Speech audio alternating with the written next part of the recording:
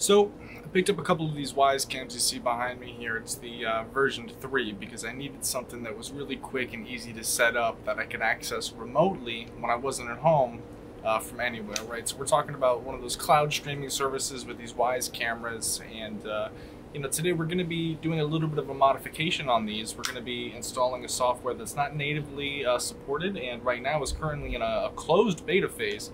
But we are going to be putting a special firmware on this camera that is going to allow for the RTSP protocol to be used, which will allow you, instead of sending all of these video feeds randomly up into the cloud, some Amazon server, we are going to be storing them locally on our own NVR, which we built using Shinobi.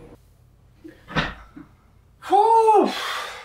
God, I had to get out of that heat, man. It's hot out there. But before we get into loading up this camera with the new firmware, there's a couple things that we need, right? So what I'm fumbling around with in my hands is this tiny little SanDisk micro SD card reader. I hope you can see that okay. So this guy here, 64 gigabytes. We need to format this properly, and to do that, we are going to need our next object, boom, an SD card reader. Okay, now you need to make sure that, again, it has the micro slot available. So I'll provide some links to these down in the comments or down in the description below, but you do need these in order to get your Wyze camera running the RTSP firmware. So when you've got your SD card reader and the SD card ready to go, it's time to source the file. So as you can see here, I'm on a Wyze support forum, and basically what this page is telling you is that RTSP is currently, at the time of this recording, a beta firmware. In addition to that, they actually removed official support for their version of this firmware from their sites, and I guess we can look forward to actually seeing that come out from them officially from the future. So, that begs the question, how are we actually going to get this file if Wyze is not supporting it? Well, I found this guy on YouTube. He's called HomeTechDIY. So he's got this video here, how to access your Wyzecam V3 through your NVR. Very similar. He's going to walk you through some of the same steps that we're going through here. But he's actually also hosting this on his website. So big props to this guy. This is where I downloaded the file from, and I'll link to it down below. Go ahead over to his website, which is this right here. And then when you get here, you're going to be looking for your add RTSP to Wyze V3 camera here. You can download the demo V3 RTSP firmware, 4.6.1.0.1 zip, and this is what we need to load up onto our SD card in order to get it loaded on the camera itself. So get this downloaded, and then we'll get ready to put this on the SD card. I'll show you how to format it right now. Alright, so go ahead and launch your favorite hard disk formatting tool. I'm going to use Rufus here, and you want to make sure that your SD card is selected. Mine's this 64 gigabyte SanDisk here, and what is really important, I couldn't get my camera to boot off of this originally because I needed to set this boot selection feature here to non-bootable, right? We're going to keep NVR, keep the selection, and then what also was important is to make sure that you're doing large FAT32. Right, so with those settings in mind, let's go ahead and wipe this. It's going to warn you, obviously, you're going to destroy your data if you do this, and you're going to see right over here, this E drive. I had been saving some camera footage on there locally. That's all going to be gone, right? So if you have something important on your SD card, make sure to save it, because just like that, in a blink of an eye, it's going to be gone. So now that we're here, I do have a non-bootable regular SD card. I'm going to take the demo Wyzecam version 3 bin file, simply drag it on in there, and we're done, right? Right-click, eject, and we're going to get ready to put this thing into the camera itself, load it up, and we'll be streaming in RTSP. All right, so important to note, before we actually commit to upgrading this camera, we need to first provision this camera using our phone. Open up your Wyzecam app and get ready to plug your camera in. There we go. Notice the little red light, and then a little blue light, I believe, should follow.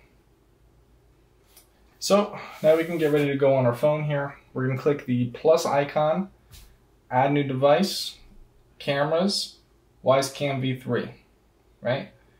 It's telling you look for the red flashing light, and then there we go. Red flashing light, we have it.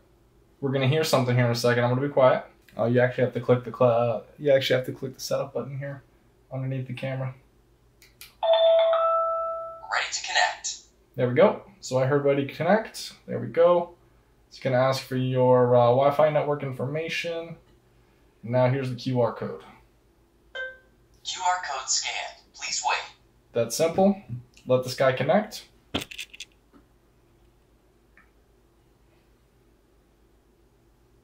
Setup completed. Setup completed. You can name your device. We're just going to put some random name in there. We'll call it Outdoor Security. And then this is, again, selling you that cloud trial stuff. We'll just say, okay, thanks for the 2-week trial. Do not want to share the device, and then it's going to spit you out right here. It's going to load up for you. So we'll see this. There we go. There I am there. And there I am over there, right? Hi, guys. All right, cool. So our second camera is provisioned here in the Wyze app, but that's not going to give you the RTSP protocol. That's just going to enable the basic cloud features. So I'm going to run in there, and just by default, it has a bunch of the motion settings and everything all set up. So we'll go into the, not the detection, but we'll go into the event recording, and we'll straight up turn this off, right? Because right now, by default, you are actively sending the data up into the cloud, making sure the alarm's off, and then we'll go into the advanced settings, right? So what I really want you to notice here is when we scroll all the way down, right underneath sync time, you know, there's nothing there. And to confirm what version we're on, we'll go to device info, and you see we're on 4.36.3.19. So that's not the version that our RTSP is running.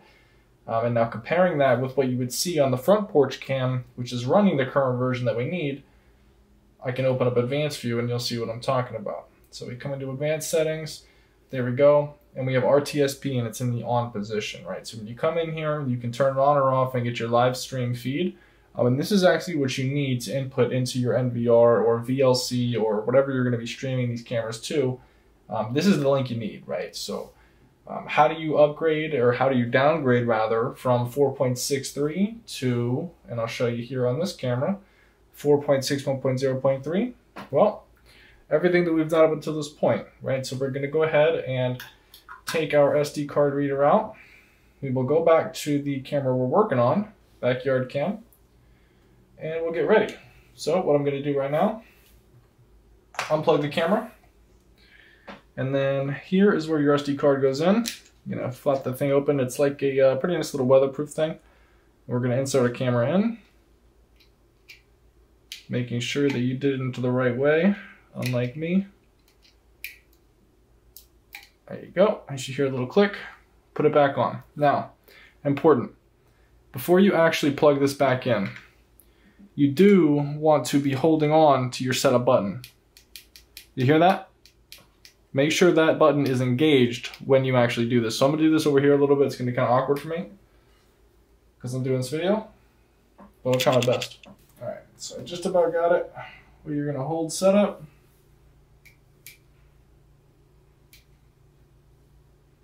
These Wyze cams, you're looking for a purple blink. There it is. So you can let go.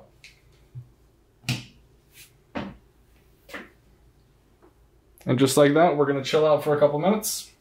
This camera is going to install the new firmware, reboot itself, and when it comes back up, it will already be provisioned in our system here, on our cloud system, with the RTSP protocol installed. All right, there we are. So our camera just reconnected automatically through the Wyze app. We're going to go over into device settings to see what firmware we're running, see if the upgrade or the downgrade rather was successful. Here you can see 4.61.0.3, downgrade success. Let's go into advanced settings. RTSP is off. So we're going to go ahead and turn the RTSP on. And then just for this demo, just like the last one, I'm going to type in just Wyzecam for username and password. And this is what you're going to use to actually generate the URL, which will be what the live streaming software uses to connect, right? So here's your URL, and this is what we need to input into your NVR system. And ultimately, from this point, as far as the camera configuration goes, we're done here, right? Once you have this link, we're good to go. Let's open up the NVR and get this thing installed. All right, so here we are. The first camera was already installed. It's obviously over there. So hello, everybody. How are you? A little bit delayed on that, but what we need to do now is take that RTSP link that we generated and get it into the system, right? So we're just going to click Add New Camera, This is not necessarily a Shinobi guide, right? We're not going to go super deep into this for you guys here now, but that's why you subscribe, so you can get more of these details later, right? So we're going to go watch only. We're going to bring it on down to connection. It's going to be RTSP / Wyzecam at 10.0098. That's the dynamic IP I got /live. Now we're going to do probe, which you can click import because it's going to bring all those settings in for you. And click close, right? So that's really it. Now, one thing I want to share with you guys, I could not get this to work right away. Come on down before you save this into the analyzation duration and the probe size. Take a digit off of this, leave it at 100,000, bring it down from 1,000,000, and this is going to work a lot better for you. So we're going to click save. So yeah, after I actually clicked saved on that, it gave me a little bit of trouble. So I rebooted the camera, and when it came back up, it was actually all good. So go ahead and reboot your camera if it's giving a little bit of fuss after that first time it comes back up when it takes the downgrade. But yeah, that's it. As you guys can see, I've got a pretty sweet setup here regarding the home security system, DIY. This is all done using basically hand-me-down stuff, and I did just pick up these $30 cameras. So it's been really fun. I plan to do some more work on this here in the coming days, like completely cutting off the cloud access to those cameras, as well as getting more of them and doing other things with the Shinobi NVR as well, like motion detection. So if you guys are interested in seeing that, make sure to hit the subscribe button and check down the links below for support articles, as well as the product links to order this stuff and support the videos here. So until next time, guys, thanks for coming.